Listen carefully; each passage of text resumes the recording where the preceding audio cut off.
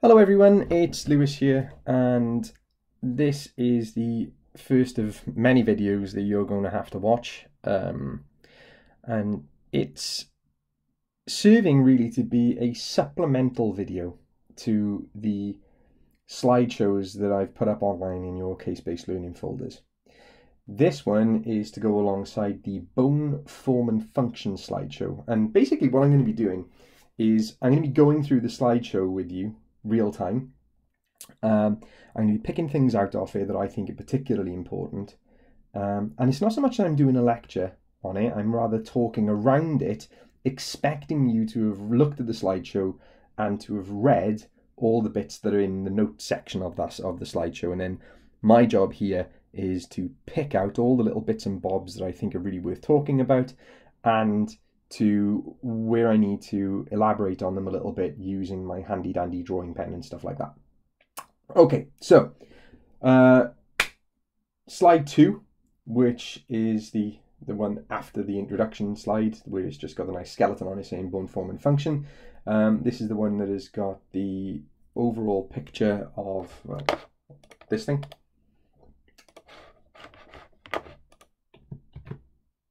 That thing and some text by the side of it. So, okay, first little bit. Bone is an incredibly dense connective tissue. Right, okay, good. That's nice and easy. What is it saying next? That it is very hard. Okay, it's a hard substance. This is one of the hardest structures in the body. But then we get to a little bit of the good stuff, where it's pointing out that bone is elastic. So it is hard and elastic, and that it's actually the structure and composition of the bone together that give it these properties. Or as I like to point out, the musculoskeletal physiology is where form and function come together. So, elastic, what does this word mean? What is the definition of elasticity? Well, there's some really fancy definitions of it, but basically the easiest way to think about what elasticity is, is that something has got an elastic property if it can deform and then return to its original shape. So deform and then return. So if I can just draw a comedy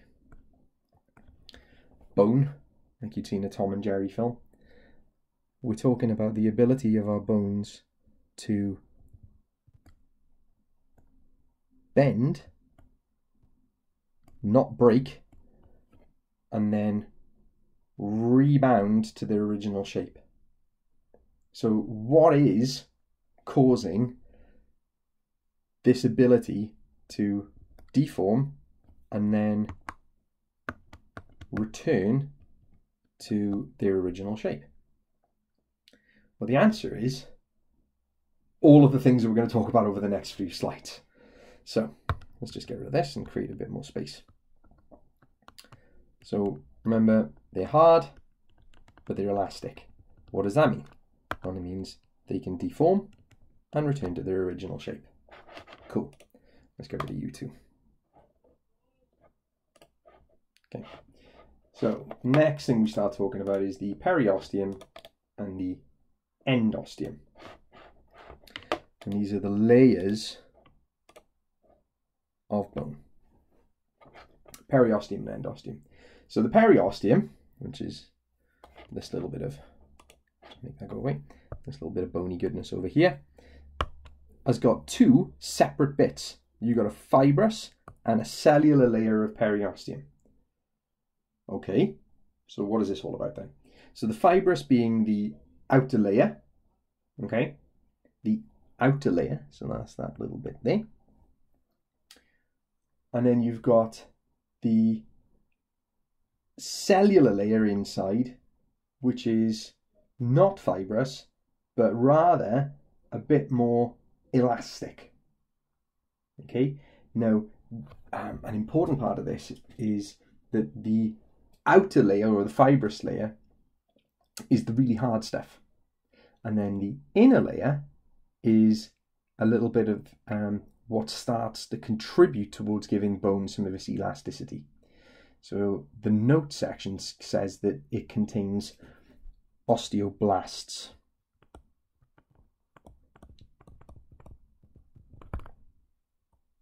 Okay, osteoblasts. And then deeper inside again, in this little bit here, which is actually in the cavity of the long bone, you've got osteocytes. Now we deal with the separate bone cells in a different slide a little bit later on. So that's the periosteum, or the important stuff to pick out. So you've got a fibrous bit on the outside, and on the inside you've got an elastic layer. The endosteum, so let's just get rid of this stuff. Let's get rid of that so we're not drawing attention to anything.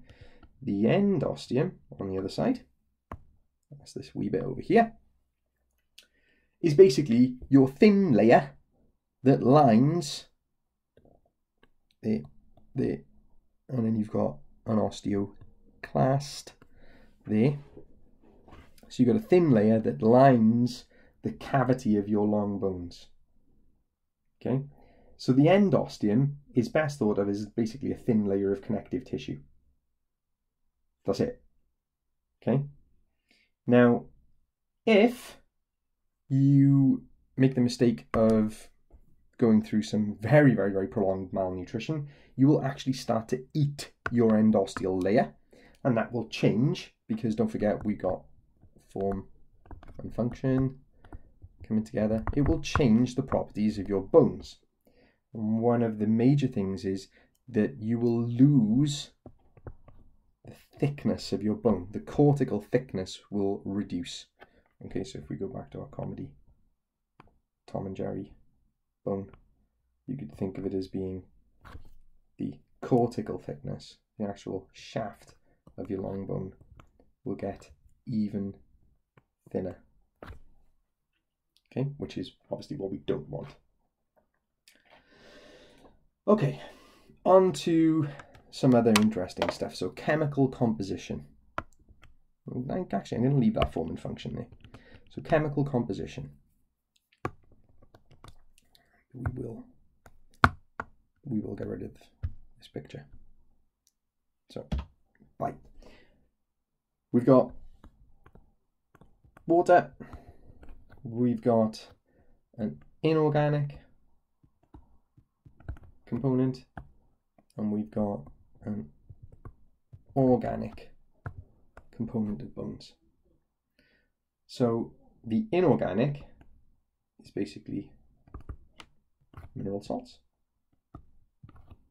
and the organic is therefore bone cells and osteoid. So dealing with the mineral first. The slides say mainly calcium, phosphate, resembling a synthetic hydroxyapatite. All of this stuff will come together after you've worked your way through all of the slides. Okay, but basically what you need to think of is this calcium, okay, and phosphate. Okay, calcium and phosphate. So calcium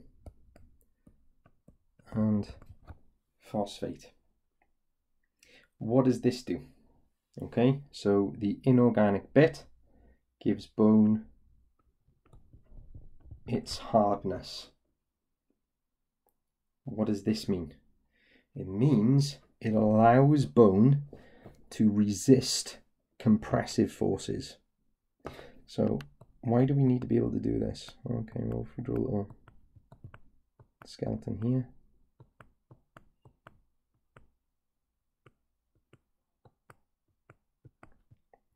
Okay. We've got the weight of gravity pushing down on this all day, every day. Okay. I often joke about the fact that when you run a marathon, you can be a little bit shorter than when you finish, and I haven't exactly got a lot of vertical height to lose, so me running marathons is a bit of a bad idea. However, this does give us an opportunity to talk about form and function coming together again. Right, so what does this mean? Form and function come together. The inorganic component gives us hardness, and that allows us to resist compressive forces. If we therefore have a dysfunction of our calcium and phosphate metabolism, we lose hardness of bone, and we therefore cannot resist compressive forces. This will then give you changes in your skeletal structure where you get things like bowing of limbs.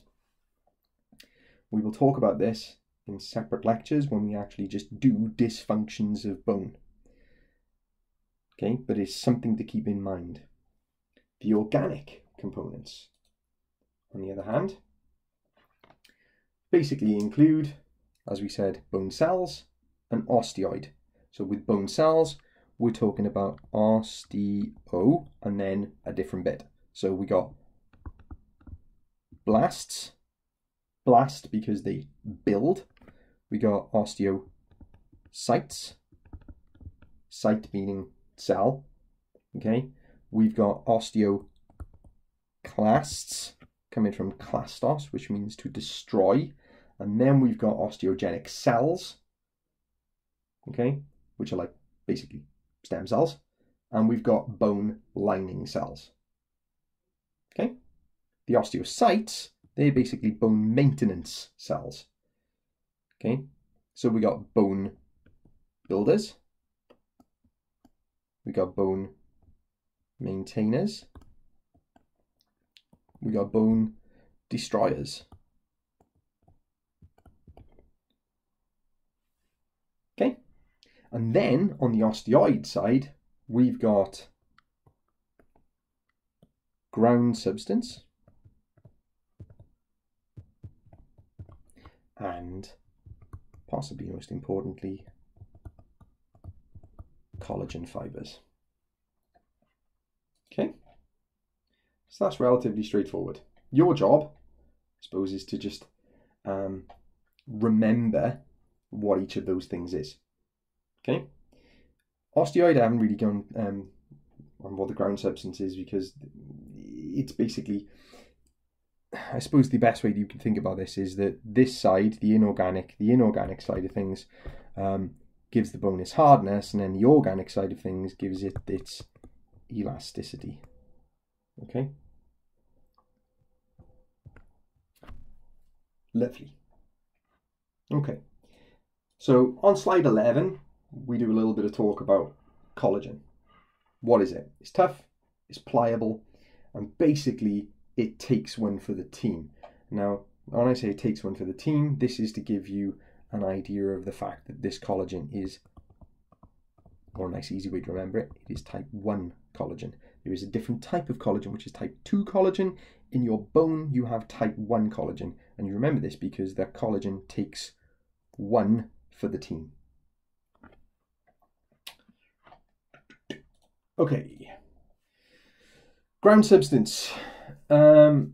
This will be covered extensively when we talk about articular cartilage. Okay, because what we've got in ground substance is two things. We've got glycosaminoglycans and we've got proteoglycans. Okay, what are they? They're basically bottle brushes. They're bottle brushes that carry with them a negative charge. Okay, and then if you've got lots of negative charge together, it's like taking two magnets and these guys try and push each other apart. Why is that important? I'll talk about it when we do articular cartilage. Finally, We haven't really talked about water. Well, okay, what is water? It is a medium for all of this stuff to exist in. Okay, key facts. It's 25% of the total weight, and 85% of that water is found in the organic side of things. Okay, lovely. Right, part 2. As you can see, I've changed programs because I recorded this once and my PowerPoint basically fell apart and it couldn't seem to keep up with the writing that I was doing, so we'll give it another go. We're going to be talking about osteans or Haversian systems now, so this corresponds to slide 15 on the slideshow. These are the guys. So let me just drag this a bit bigger. Okay, so we are going to be talking about these things. They kind of have this Russian doll effect. So if I draw one like this, we've got this system like that, and in there you've got an artery with a capillary network like that, and you've got a vein, and you've also got a nerve supply going in as well. So straight away you can see that inside the Haversian canal, this is moving medicine and physiology these days to try and rename things away from people, and now this is being called a central canal. And I'm deeply unhappy about it because I think that it should be credited to this chap. If I can just get his picture brought in, there he is, Clopton Havers. He was the guy that discovered all of this, and I think that we should be crediting these people. So it's a Haversian canal. It's an Haversian, no, it's a Haversian canal. And as you can see, there's a vascular network in there and there's a nervous network in there, and anybody who's broken a long bone can testify exactly how painful it is when you break them. Some other things that we need to draw your attention to. You will see, again, if you just look at the diagram here, where's my mouse? There it is. That we've got 1, 2, 3 osteans there. There's another fourth one there. 5, 6, 7, 8, 9, 10, 11, 12, 13, 14 and a bit of them drawn on screen there. And you will notice that they are all connected up. And they are all connected up with channels that run in between them. We'll talk about them a little bit more in a second when we change diagrams. But there's other things I need to draw your attention to, and it's not drawn on. Martin's telling me he's online. Let's just make him go away. They're all connected up, as I said, and there's some other things I need to draw your attention to. The first one is, and it's not drawn on there, but you have got running along your lamellae collagen. Okay, and it runs along like this. Now I want to draw this a little bit better and draw your attention to it. So you've got, first thing, the gap in between a lamellae is called a lacunae. So this here is a lacunae, that there is a lacunae. Inside those lacunae are osteocytes. Okay, osteocytes occupy the spaces in between the lamellae. Okay, so you've got osteocytes which are in the lacunae, and the lacunae are the spaces between lamellae. Is that a double L? Second guessing myself.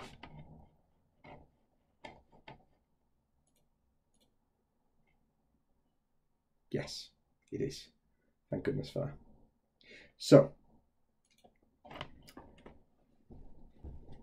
going back to our collagen, what you'll find is that the collagen that runs on this lamella will run in this direction, and then in the next one the collagen will run in this direction. This allows the osteons, and therefore the long bone of which they are a part, to resist twisting forces. The way that I have got generations of students to remember and understand this fact is to use unashamedly a dad joke. And that is that collagen allows osteons to become twister resistors. And I am sorry about that. I am sorry that I had to do that to you. But there we are. Right. So, got that out of the way. Is there anything I've forgotten to say about this? No. Good. On to canals. Okay. So let's just get rid of all of this.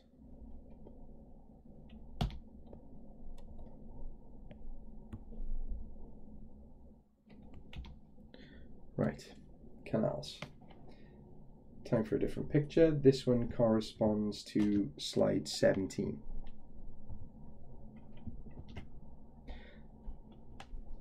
Here we go. We have got the ones that we've already talked about.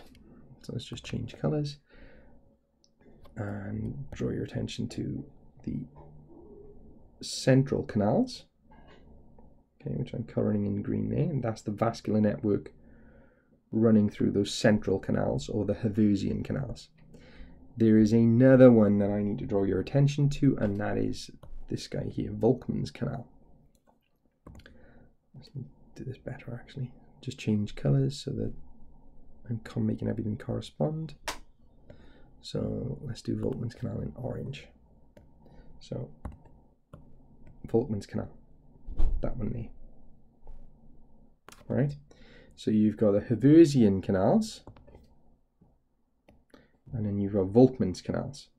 So what you should be able to see is that we've got a blood supply, let's go red, blood supply here, running along the outside, in other words through the periosteum. Then that is splitting off and it is giving a blood supply to the Haversian canal. Then from the Haversian canal into Volkmann's canal, so we've got a blood supply coming across like this as well, and then that is working its way all the way into the central canal of the actual bone, so the medullary cavity of the long bone itself. So what this should be telling you is that everything is connected, to the point of not even just the blood supply, okay, which we've just shown that via a system of Haversian canals and Volkmann's canals taking blood supply to the medullary cavity inside the long bone itself, but also the actual cellular network of the bone too. So the cellular network of the bone is also connected, and that is done, or achieved I should say, through a system shown on slide 18 called cannuliculi. Now, as we already said, the osteocytes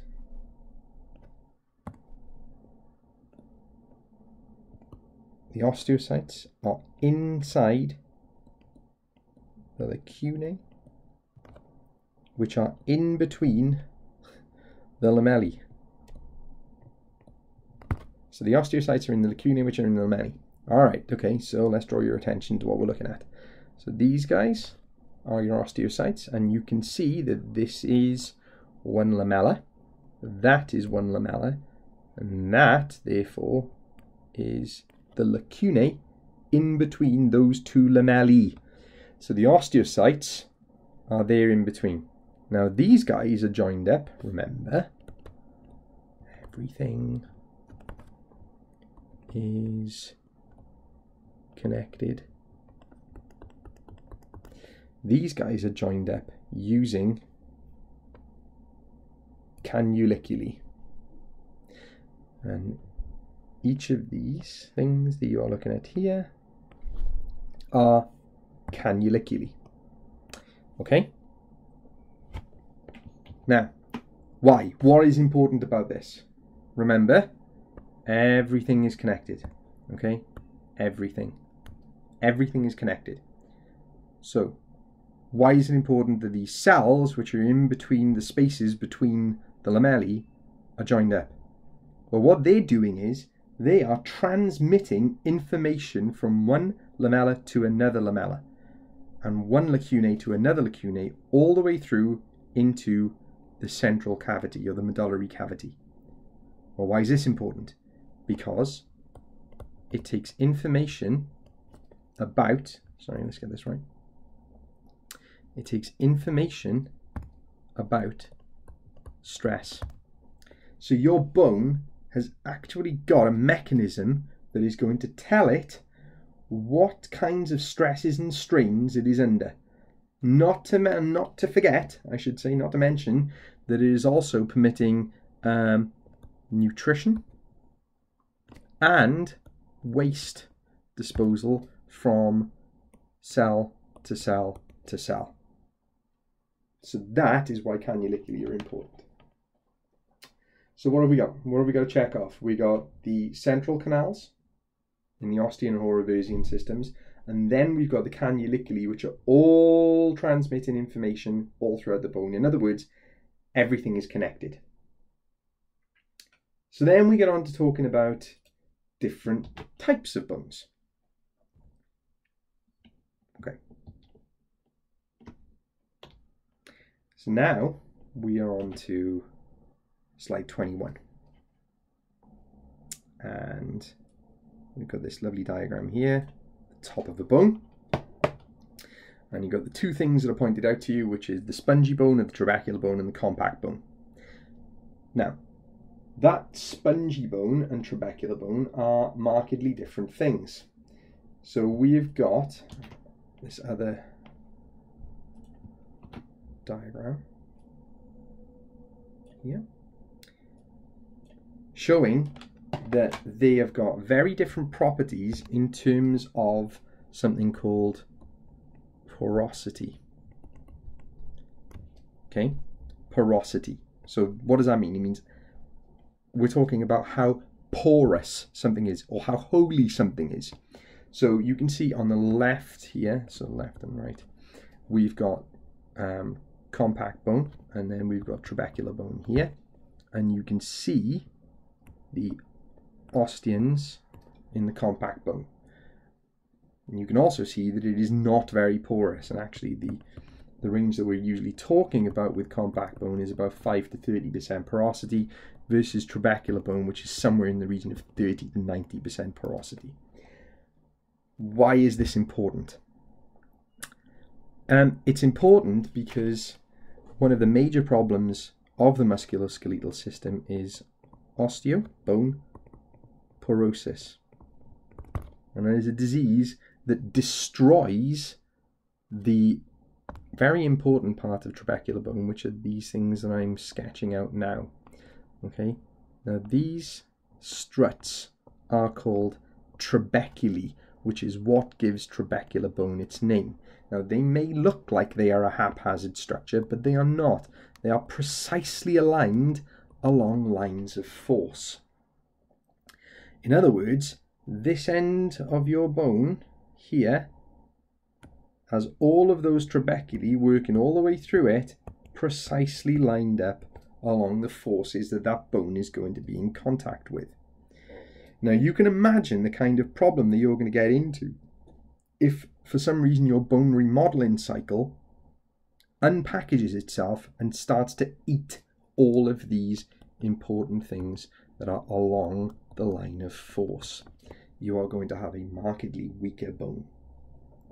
Now that can happen because of osteoporosis, but it can also occur because of other issues that you might experience.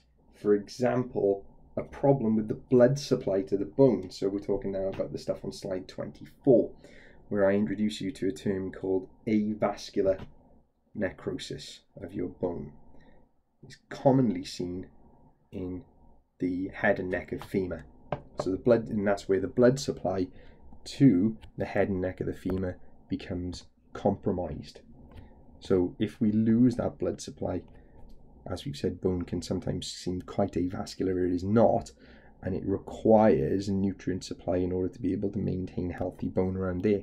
If you don't get it, then what you end up getting is the bone underneath, especially the trabecular bone underneath, becomes compromised and it starts to break itself down. Necrosis. That being the difference between apoptosis and necrosis, with apoptosis being planned cell death and necrosis being very much unplanned cell death. The next few slides within the presentation talk about the calcium cycle and the cycle of calcium homeostasis. I'm going to do that in a separate video because I believe that it deserves to be in a separate video, and there's also a lot to talk about with that. So for now, I'm going to sign off, and then I shall join you when you turn on the next video regarding maintenance of serum calcium.